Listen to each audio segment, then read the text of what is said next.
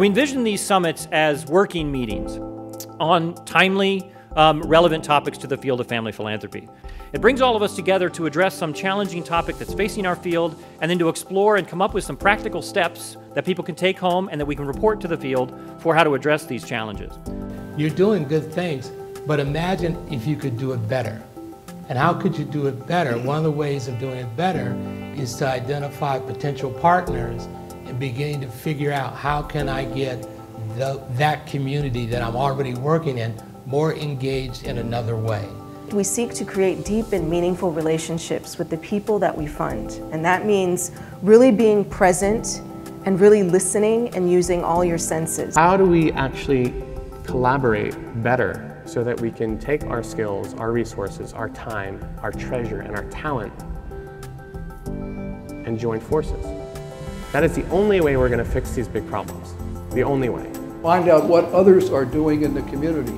And if you bring them together, you find that there's a tremendous amount of synergy, and one can play off against the other, and 2 and 2 make 5. All of these are really built around this idea that in this room we want to have a candid, peer-to-peer conversation, a place in which you feel comfortable talking about what worked, of course, but also what didn't work, what your challenges are as you're going forward.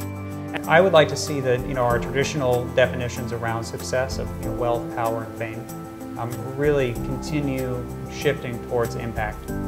Being able to make just small impact like that on people's lives is addictive. And as you grow and you keep doing it, you realize, I want to do more. I want to be, establish some more so that you can make more of an impact. It's not about pointing fingers and saying, well, you failed and you haven't, but really about how can we learn from these collective experiences that ultimately our work is more effective going forward.